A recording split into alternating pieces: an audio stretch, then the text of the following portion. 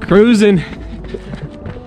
Little did you know, YouTube, that I have a brother that's actually faster than me. Yeah, I don't know about that. I had a good coach. Meet Joseph. I have a brother. He lives up in the mountains. We don't get to run too often, so. But all right, Joseph. What are you running in? Nike Structure, the 20th version, and yeah, pretty much the same shoe I've been running in for a long time, since version 12. Did you hear that? Since version 12, Joseph's been running in the Structure, now he's in the Structure 20, but since version 12, that's amazing. Yeah, it works for me. Yeah. Stick to what works, right? That's yep. I hear you there. Yeah, a lot of good shoes out there, so it's fun to try different ones, but pretty much always come back to the Structure. Yeah, that's awesome. And I'm in the Salomon Ultras today, trying them out on the trails. Haven't worn them in a little while. They feel pretty good. I got the Spenco in. So, by the way, we're at Green Mountain in Lakewood, Colorado. Nice spot to go. All right, here come bikes.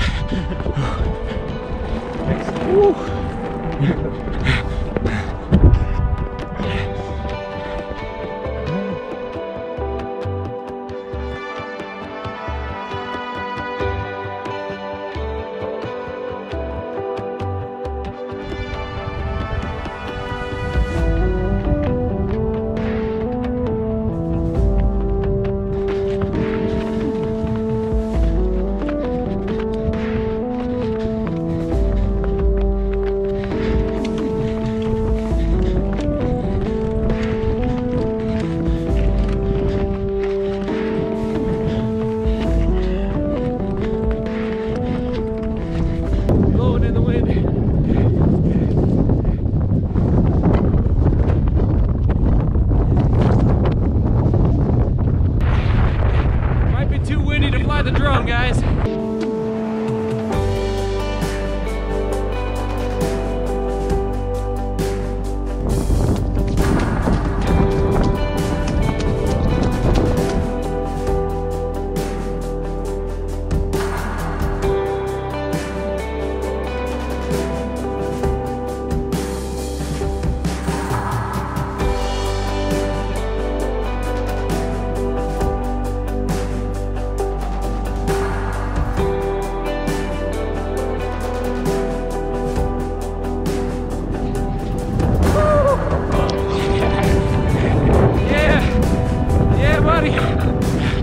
Mud on the lens, that's all right. Oh man, good times.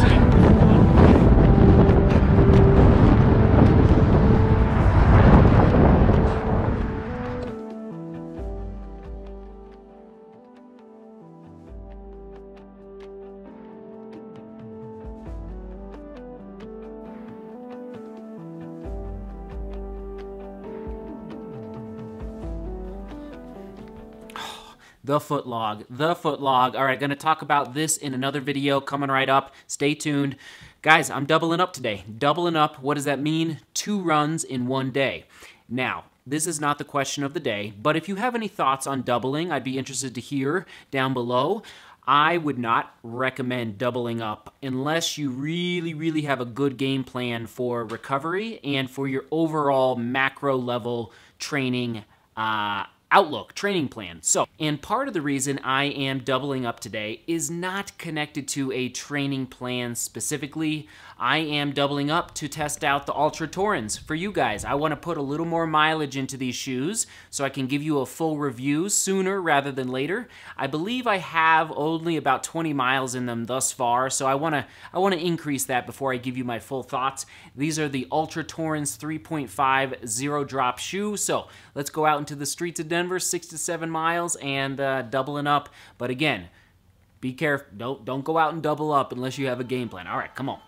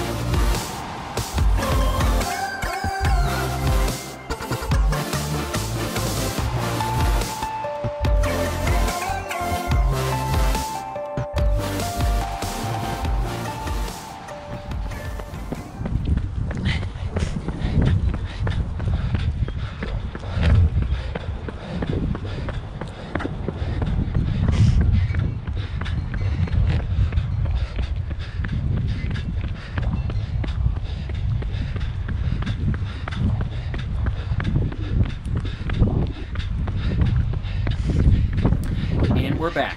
And we're back. Double dipping today. Double dipping, as I like to say. All right, folks. The Ultra Touring 3.5s. I only have 11 miles in this shoe. I thought I had 20, so not as many as I thought. But listen to this. I'm all about communication, being clear with you guys, and you guys are listening, and it's amazing, and we're communicating on YouTube, down in the comments, but also on Strava. Listen to this from Etienne on Strava 10 minutes ago. He said this. Here from YouTube. I'm thinking about getting Ultras for trail running. I have Salomons, but they are a bit narrow for my liking. I would love to get your input. Etienne, your timing is impeccable. Guys, that comment came through on Strava literally 10 minutes ago. This morning, ran in the Salomon Ultras for these shoes I just checked in the gear box on Strava, and essentially these guys have 278 miles. So I have a lot of experience in these Salomon Ultras. And so for Etienne and for everybody else who's wondering, of course the biggest difference between Ultra and Salomon, well, maybe it's not the biggest difference, but it's the drop. The drop from the heel to the toe. I believe these Ultras are 8mm. I could be wrong on that, I'll double check. And then the Ultras are all 0 drop. And I notice, even though I've only done 11 miles in this shoe, every time I stop running after putting this guy on, my legs do feel more tired. So keep that in mind if you're considering Ultra. But you can put, if you want to look at it glass half full, it might mean that our legs are getting stronger. Now, I wasn't planning on comparing Salomon versus Ultra tonight, but I will, because you asked, Etienne. And keep the questions coming, everybody. I will do my best to answer your questions, whether it's through a comment or through an actual video. I have noticed that whenever I wear this Ultra, my legs are more tired. I can feel it. I can feel the 0 drop. I can feel my Achilles just a teeny tiny stretch, which I think is a good thing. Now, you can look at it glass half empty or glass half full. Because my legs are more tired, maybe that means I'm getting stronger.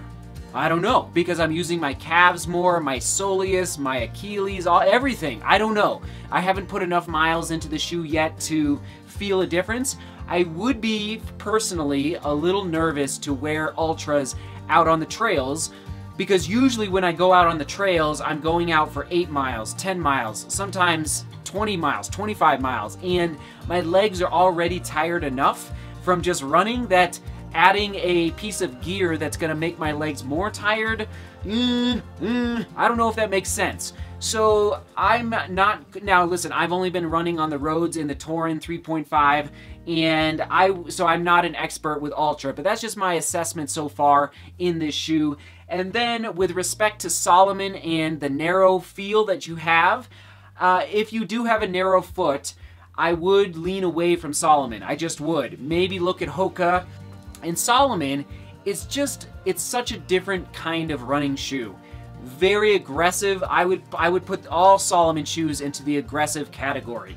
And a lot more stiff, which, you know, if you see like most of their marketing and branding for Salomon, they're filming runners like in the Alps in Europe or in the Pyrenees, or like they're filming runners going up huge mountains because they want to really target that audience and that market, and therefore their shoes, I believe, are designed specifically for that mountain running. Now they do have road shoes, which kind of baffles me a little bit. I really do think that Salomon is a great shoe for that more aggressive mountain running as compared to like the Lone Peak, which I do not own the Lone Peak, but I've heard you could take the Lone Peak, the Ultra Lone Peak, out for 15 miles and just feel great if you are used to the 0 drop feel. And one last thought on the Salomon. Basically, last week I said I have never thrown a pair of Salomon running shoes away because they are so well built. Now they're a little heavier and a little more stiff than a lot of other running shoes, but the build quality of Salomon it's just second to none. Now you're gonna pay for it up front. They are expensive. Like I think these guys might have been $180. But I've got 280 miles in the shoe basically, and there's no sign of breakdown on the upper, except for a teeny tiny little bit by the pinky toe here, and maybe a little bit by the big toe. Just a little bit of a hint of a potential hole forming there, but bottom line, build quality, on point, Salomon. So you're gonna pay for the price up front, but you're just gonna get hundreds of miles out of these shoes. No matter, like, they're not, the upper is not gonna tear on you like, I hate to say it, but like Hoka. I've had a lot of, I know a lot of people that have had issues with Hoka shoes breaking down in the upper, specifically right here. You probably know what I'm talking about if you're a Hoka runner. In conclusion, I don't know if I would go with Ultra for long distance trail running unless you can build into it and you have the patience to build into it, and it could take 6 months to build up your leg strength. I don't know. I don't have enough experience, but thus far in the Ultra, I'm feeling tired after the runs in my legs. So far, we'll see what happens moving forward. And then in the Salomons, of course, it's aggressive. It's aggressive, and I love it for the mountains, for the uphill efforts, for the let's go crush the Pikes Peak Ascent type of race. I don't even know if I'll buy another Salomon Ultra shoe, frankly. It's almost not quite aggressive enough for the uphill mountain runs. So anyway, those are my thoughts for now. And yes, the key word of the day is double. Double trouble for double dipping on today's run. First in the Salomons, second in the Ultras. All right, question of the day is coming right up. Hold on though, I gotta set it up by giving you my ranking of popularity of running shoe brands. But this is just me, like I did not write this down. I'm just coming up with this really off the top of my head. All right, here we go. Nike at the top as far as popularity, running shoe brands, and of course you might disagree. Let me know down in the comments, and I might ruffle some feathers here, but that's okay. YouTube, it's a two-way street. We're just communicating here. All right, Nike at the top. Why? 2 words: Michael Jordan. The amount of money that Michael Jordan brought into Nike in the 90s allowed them, I believe, to redeploy that cash to invest in other technologies, other sports, like running shoes. So anyway, I'm putting Nike at the top because of Michael Jordan, not because of, you know, any other runner, but it's MJ. It's MJ. All right, I'm calling it. So Nike at the top. Tier 2, I'm gonna go with New Balance, Saucony, and I think I'm gonna put Hoka up there. It's maybe not quite, but definitely New Balance, Saucony, and Hoka, all right? Just below them, Tier 3, I'm gonna put Brooks, even though I think Brooks could actually maybe be in Tier 2, but I'm gonna put Brooks in Tier 3. Tier 4, oh yeah, and also Salomon in Tier 3, all right? Tier 4, I'm gonna put Reebok and Adidas. Reebok and Adidas. However, I feel like both of them are kind of struggling a little bit, especially Adidas. I don't know, like, I have a lot of thoughts about Adidas running shoes. We'll get to that another day. All right, and below Adidas and Reebok, we're gonna go with like Mizuno and actually maybe Ultra. Mizuno and Ultra. You know, 2 companies that are just like, they definitely don't have the entire market. However, Ultra, I believe, is on the rise. Did you notice that Kara Goucher, a former Olympian, and also she went to CU, go Buffs, she is now running for Ultra. That's a big deal, all right? I know that I probably just ruffled some feathers, I apologize, or that I left companies out that I'm just not thinking of right now. But the question of the day, let's go with it. Here we go. What is a small running shoe company that you have used in the past and or maybe use now that I did not just list off, or that people just don't know about? Like, is there any, like, I'm just curious, what is a company out there that we don't know about? For example, and maybe you were gonna comment with this one, but I'm gonna steal it right now.